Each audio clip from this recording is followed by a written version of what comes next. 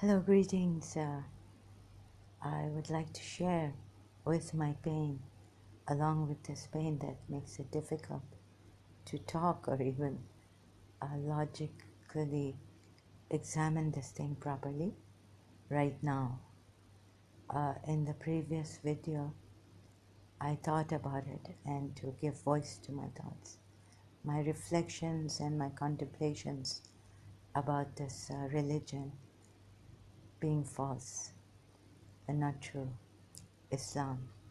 It's difficult, you see. So yet I've put it in words, and this may be a slow video. It may take time. I may struggle in my English also and Urdu also, as you've seen. So greetings. I'm Zahra Jawad, ex-Shia. And as for Islam, I've left altogether. However, just the last few points that I have to put forward as my mind started to trouble me on them again, like from this Shia research point of view and through the text and seeing things through the text, not only point of view or opinion, but the viewing and the seeing. So I saw that,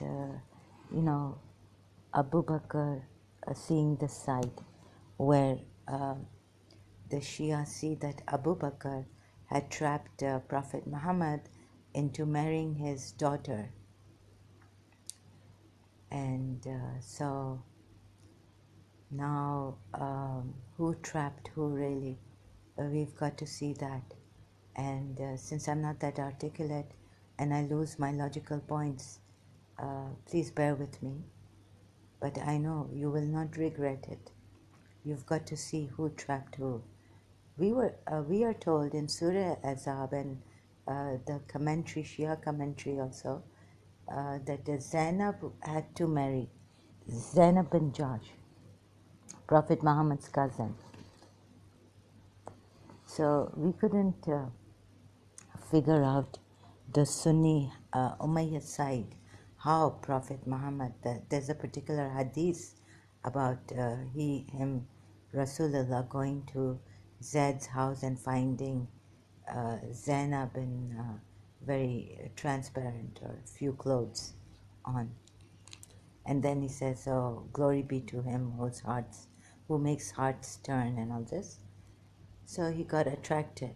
So how in the world did he get attracted to someone who was his cousin? He could have simply married her, right? So before giving her to Zed, getting her married to Zed. And then when the marriage doesn't work, his Allah says, he tells Zed, and Allah tells him to tell Zed.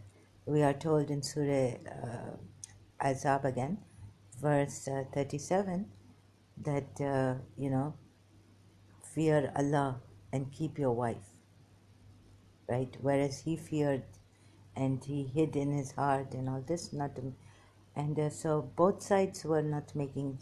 The Shia side on the Zainab bin Josh being the cousin, he could have married that. That remained unanswered for me.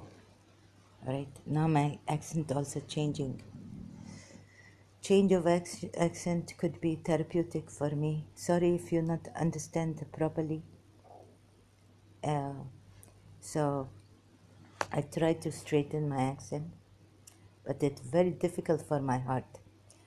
Try to keep this video as short as possible. Okay, let's see how I do. So if you have to learn trapping someone, one should should not one ask yourselves this question, Shias, should not one learn from Prophet Muhammad how he scare people, right, into obedience to Allah and to him, even in marriage proposal cases, deciding who one should get married to, whereas he can decide for himself who he want to marry, and even in the Surah Azab, delay or whatever he wishes to do. And in another verse, maybe, some woman offer themselves to him, herself to him, he think about it. And then he not even give so much money in marriage, or what you call that money, dowry, or in Islam, what are the terms in Arabic? Sorry, I not to know. So what am I? I'm going to show you. Well, if I fail, at least I try and fail. How Muhammad trapped Zainab bin Josh, right, and Zaid bin Harith into marriage with each other, even though Zainab bin Josh not want to get married to Zaid. I'm very slow because traumatized even now. So as I'm unfolding the truth against this messenger of Allah and his progeny, may I stay away from such devils, writs, and they stay away from me. Yeah, I've reached this point now. I'm saying it bluntly. Leave me, liars. So you think if we say Abu Bakr trapped, he may be harassing that you get married to my daughter, going to him and harassing. He always get harassed so easily, and then say that, oh, okay, maybe not easily, but also wives harass him, as we are told in Surah Tahrim, and annoy him, and he seek to please his wives, whereas here we are told in Surah Azab, right? I think this is before he get married to, yeah, just before he get married to Zainab bin Josh, but he's married to Aisha. O Prophet, fear Allah and do not obey the disbelievers and the hypocrites. Indeed, Allah is ever knowing and wise. Right? Or obey or not hearken. Two translations. One from Yusuf Ali. Do not hearken to unbelievers and the hypocrites. Right? So we are told this. Why then he hearkened to please his annoying wives? Because they were annoying him. So he hearkened to them, and God keep quiet for a long time until they keep annoying him, and he make a oath. He say, by Allah, I will not do this, whatever it was. So why he may Allah, he could simply divorce them. And we are told in another verse in the Quran that you can handsomely just divorce them and handsomely let them go if they desire the life of this world from the hereafter, so they can do this. But maybe I'm not going properly now. You see, here I see the trapping, why he trapped Zainab bin Josh, his cousin, which he can marry. So we Shias drop that.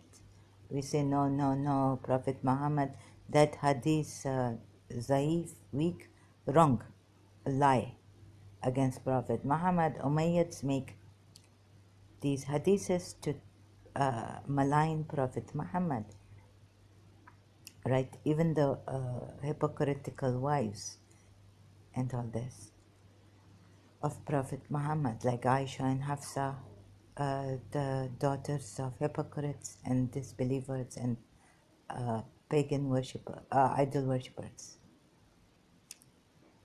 So we not to know. We leave the cousin thing alone for now. But if you have to learn, you see, he also make a mistake. So I want to show you how he get away by making mistakes, making an oath, hearkening to hypocrites, and pleasing his wives. Like those two wives, hypocrites.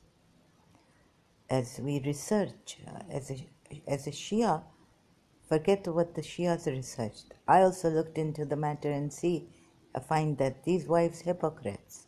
Aisha annoy Prophet Muhammad to no end.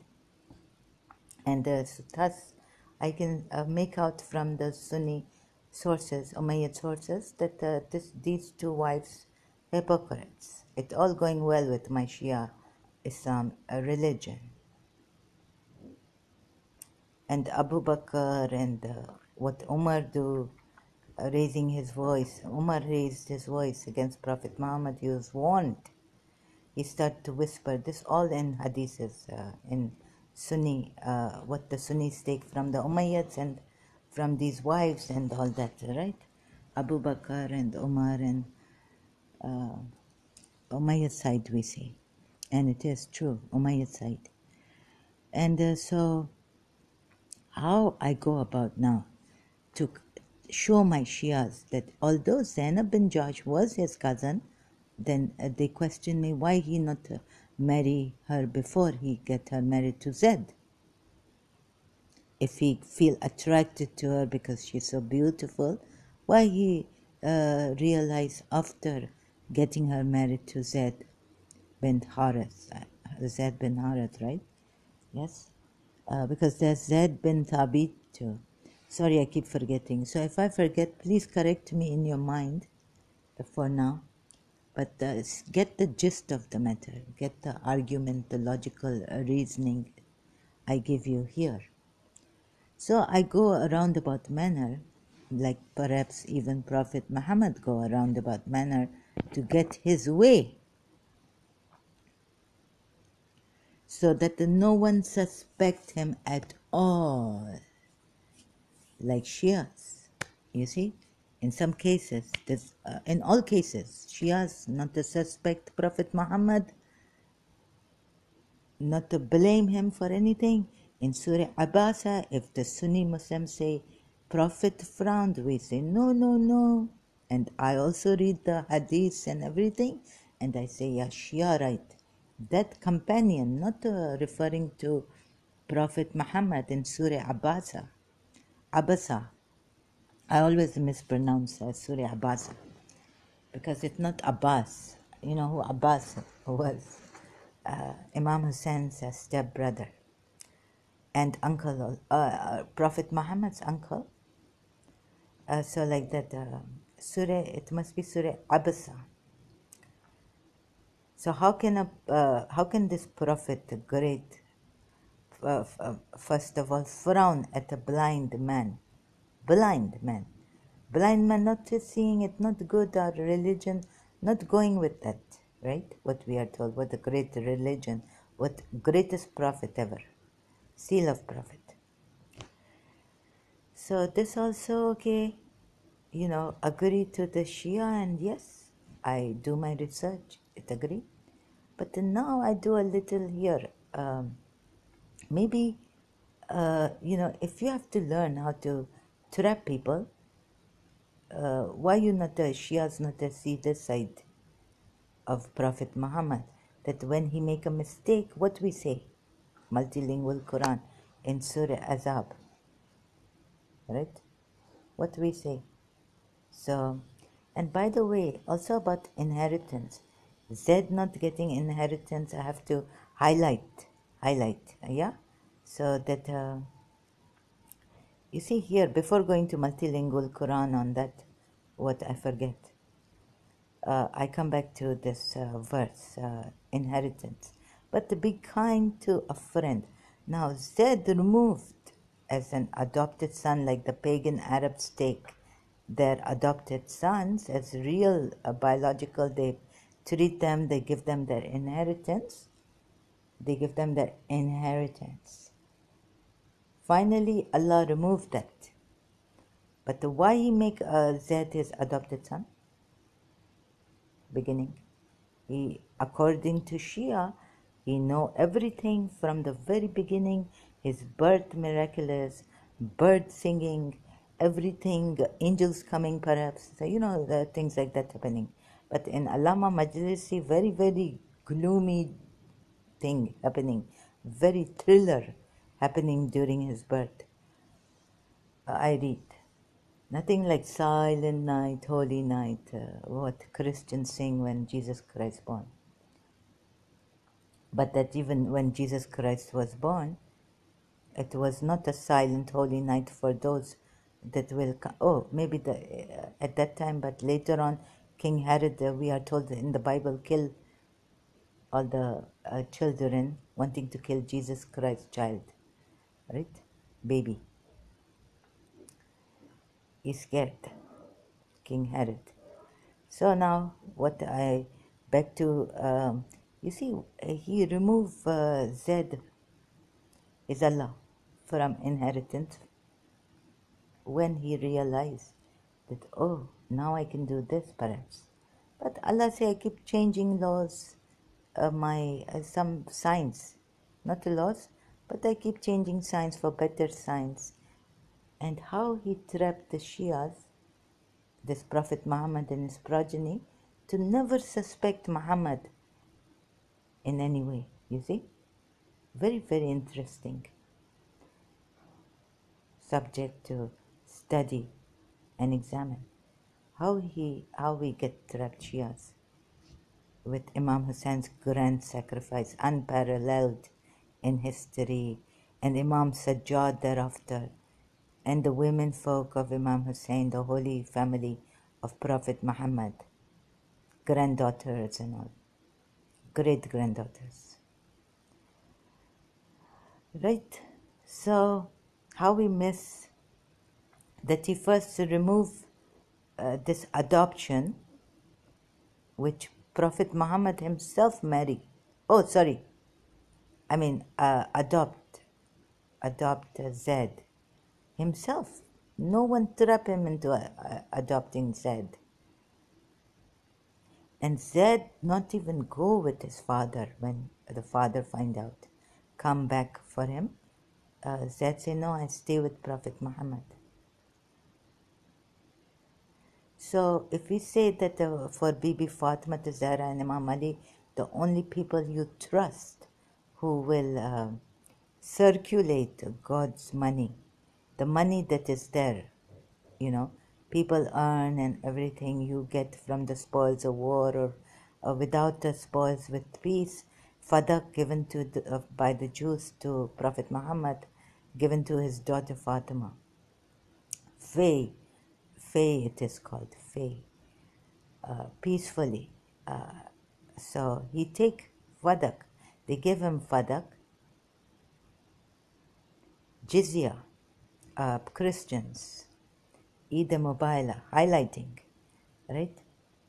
Now, question comes that why you not trust Zaid bin Harith when he leave his father everything?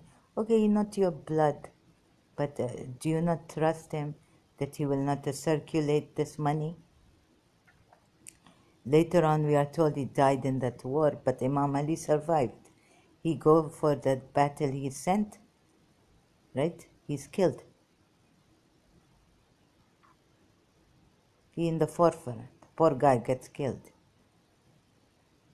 But okay, Ali and Fatima, Ali survive and have children with Fatima, and his grandchildren also getting the spoils of war and all this money, so that it can be properly circulated. We have the what do you call that? The Islamic bank. Without not take this interest and all this, where you are at war with Allah and Messenger of Allah and all this. So we have this great Islamic banking and circulation of money. Only trust Fatima and Ali, and then thereafter the Imams of this Ahl al-Bayt, Prophet Muhammad's progeny, which Allah make Imams. He chose which son even of the Imam that Allah make. So here we can learn, and so this is verse regarding verse 5 of Surah Azab, right? Call them by the names of their fathers, it is more just the sight of Allah. Okay, that's not important, but sorry. verse 6. Verse 6 of Surah Azab. The Prophet is more worthy of the believers than themselves, and his wives are in the position of their mothers. Here he make his wives the mothers, he himself not a father, coming later verse in the Surah Azab, I think. And then we are told in this verse number 6 again, right? And those of blood relationship are more entitled to inheritance in the decree of Allah than the other believers and the emigrants, except that you may do to your close associates a kindness, which in bracket Sahih International put through bequest. Through bequest. You can do some kindness if you like. If you not like, do it. So Zaid getting some crumbs, perhaps, but not what the blood relationship getting. And he makes Zaid, and look at the trapping. Now we go to, so I only highlight, please pay attention to how this Muhammad trap people. He not trap Zaid, he not trap Zainab bin Josh.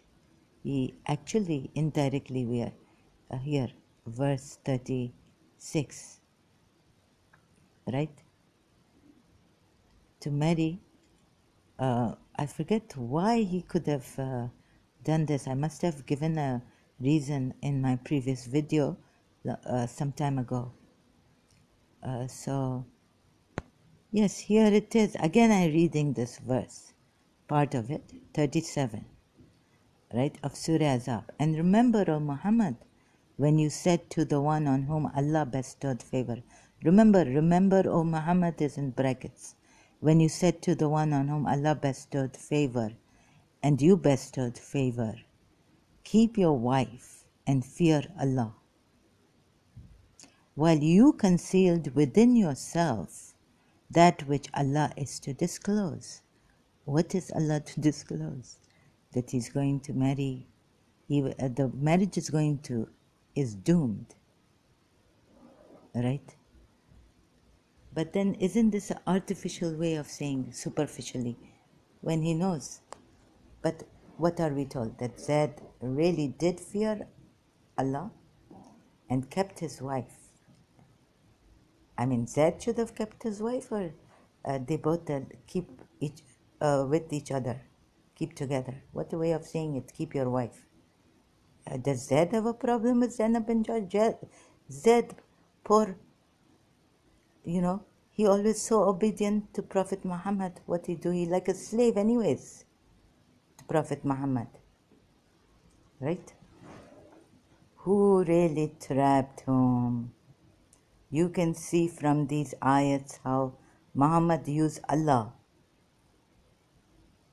You see? Now you read the rest of the ayat and see what this coming to. Then going up again, who trapped whom? How you trap a person? By annoying him, going or this way, using Allah.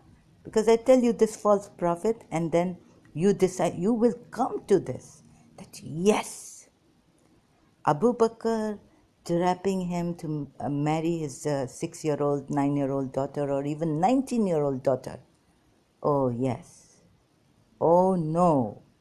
By annoying him, saying, if you're not, oh yeah, okay, whatever, I not read. Maybe I read this some time ago. I forget. Shia account how Abu Bakr can trap Prophet Muhammad into marrying his daughter. So here we come in, but here look how this person trapping people.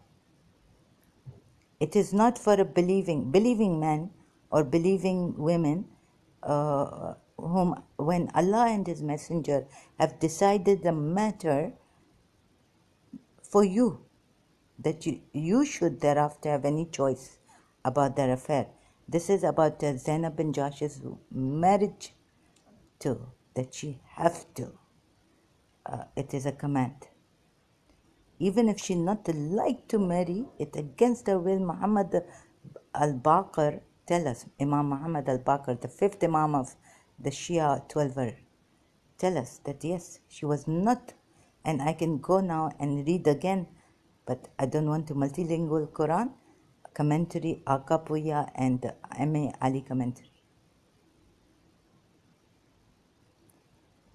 So once it is established that this is a false prophet, how he trapped Zainab bin Josh, force Zainab bin Josh to marry Zaid, and marriage also not working. And then it break. Then he get married to her to compensate, we are told. So so that Sunni hadith that his heart turned and he become lustful for Zainab, not true. Very, very good. He get himself out from everything. How he trapped Shias also and brainwashed. You see, I will show you. It is not for a believing man or a believing woman when Allah and His Messenger have decided the matter that they should thereafter have any choice about the affair. Sorry, my heart heavy. And whoever disobeys Allah and His Messenger has certainly strayed into clear error.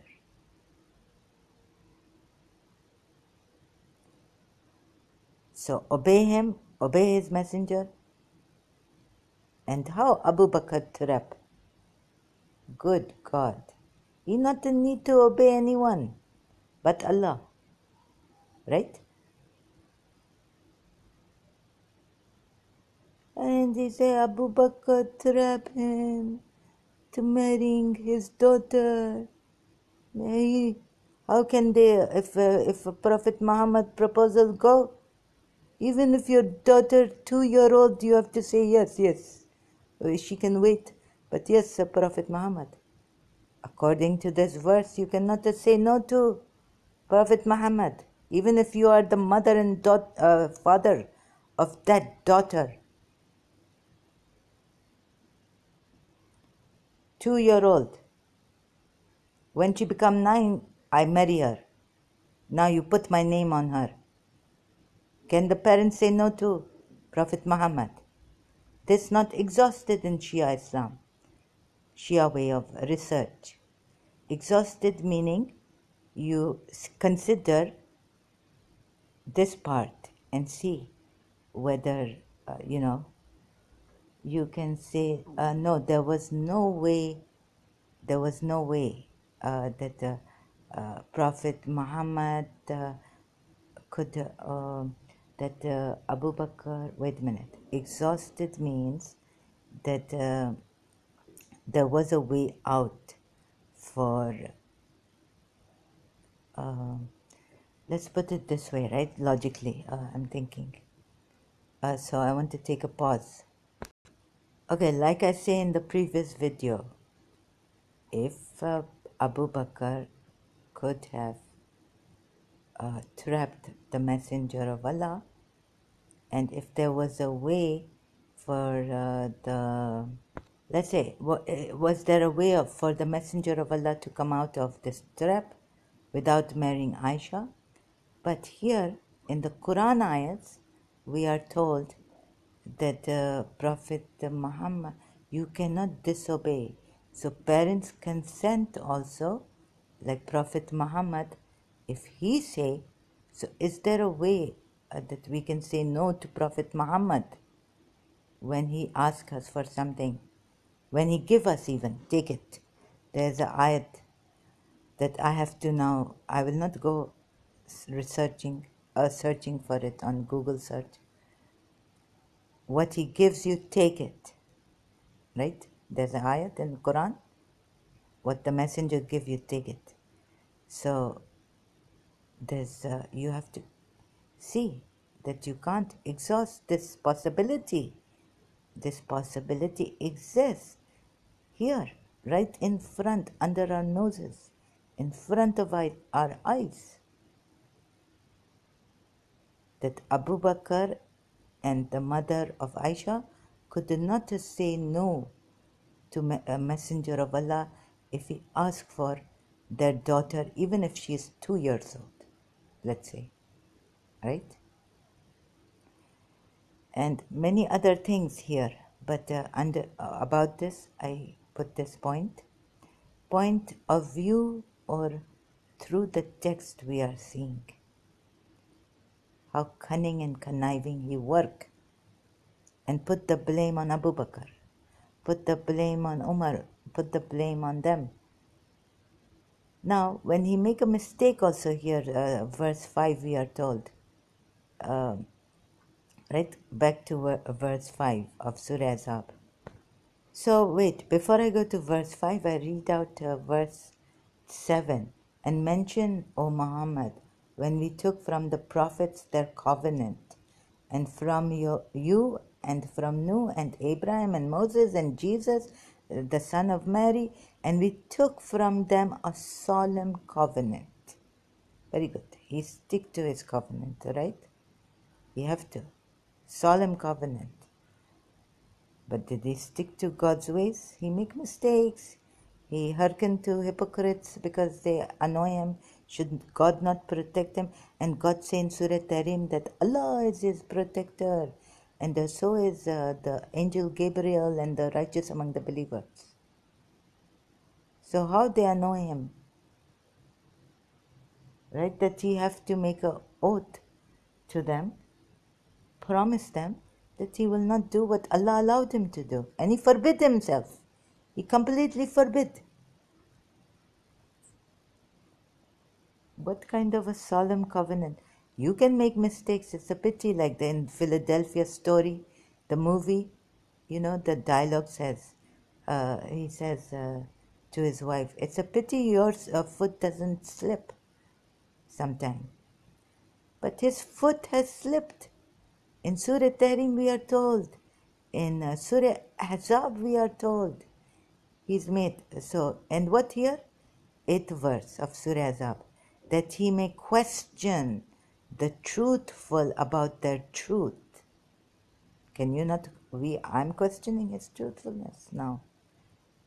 And he has prepared for the disbelievers a painful punishment. What happened here? Verse 7 and verse 8 of Surah Azab. And remember when we took from the prophets their covenant. And they're supposed to abide by it. It's a very solemn covenant. We took from them a solemn covenant. If you make a mistake, how can you blame others then? Right? You've chucked now Z out of inheritance. That's what you do. You practice the pagan Arab practice, custom of adopting sons and giving them their inheritance. Pagan Arabs even better. But somehow this person decide that no, wait a minute, I take Fatima and Ali.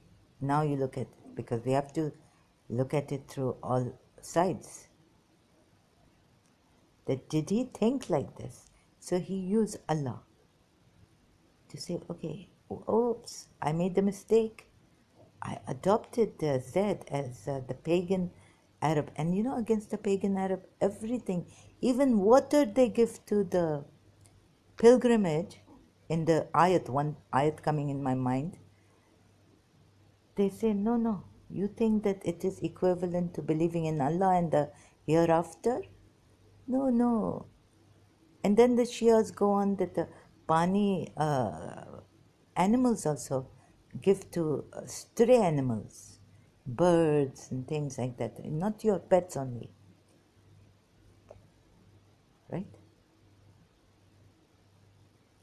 But you have to believe in Allah and the hereafter. Otherwise, your deed of giving water to stray animals also not acceptable. As we are told in one of the verses in the Quran against the pagan idol worshippers, what they do in the sacred house, or for the pilgrimages, For the pilgrims, sorry, for as a coming for pilgrimage to the Kaaba, to the sacred house, right? So unacceptable, even their good deed. You not believe in Allah, the way which Allah? You think Allah not there for the pagans? Some Allah there. You must do research. Which Allah was there for the pagans? And he said, no, there only one Allah. So there only one Allah goddess if she female. Right? Another one may be Allat, another Manat, and another Uzza. And all these, what are we told? Taking us to Allah, the one and only. In Surah Zumar, what do these pagan idol worshippers say? We get close to them, we take them as protectors, that they bring us close to God. So how your Allah, okay, maybe I calm down a little, here. I then forget my proper logical reasoning through in reflection to the Quran ayats and what he do. So he say, what are not what you if you not believe in Allah and the last day, forget that water you are giving to the pilgrimages, pagan idol Arab pagan Arab idol worshippers, right? It ziyan, it gone to waste, nothing, no good deed. You think it equal? This how he's trapping people and deceiving people and betraying people, and we not to see him, and then we say that he not to make any mistake. Oh, really? And so sorry, I put it this way. And if I have to, Zahra, I have to explain to myself, which I am, as I go along, sharing with you, opening your eyes. My eyes are open wide, seeing this shock of my life.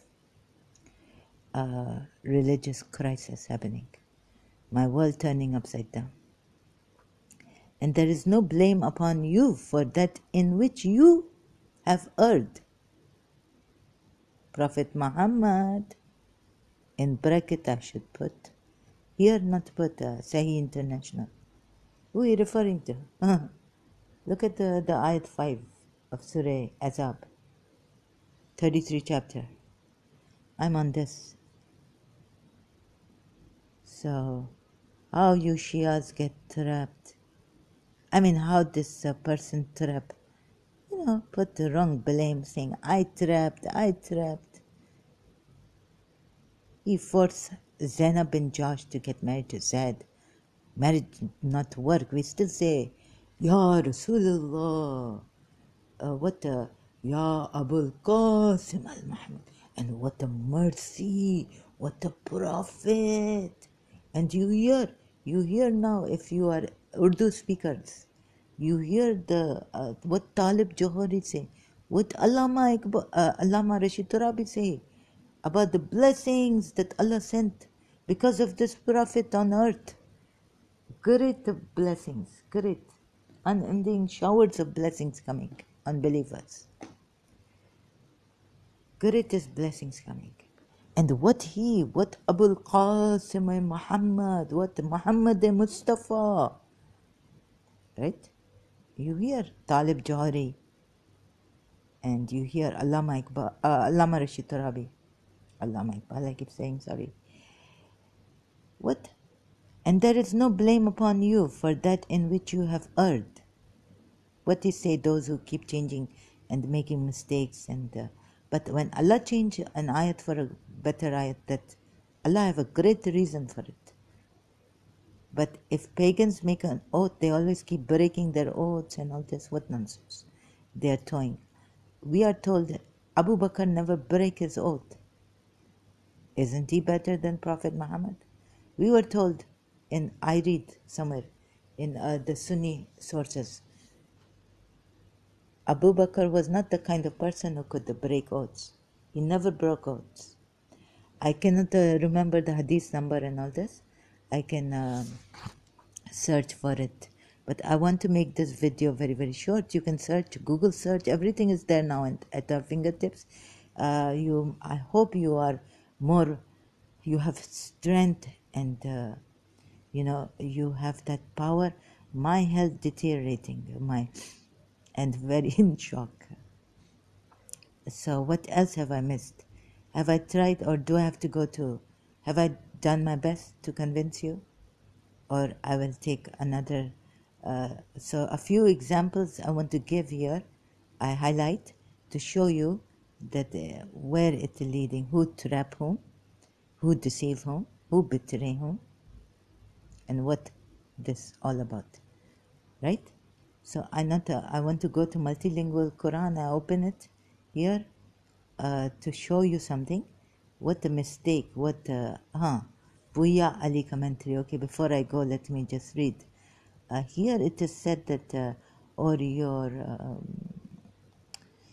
but there is no blame on you if you make a mistake therein. What counts is the intention of your hearts. And Allah is of returning, most merciful.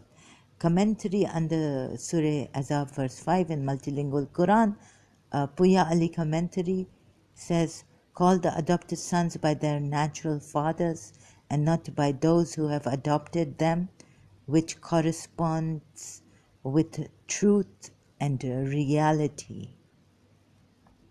It is better to call them brothers in faith or friends.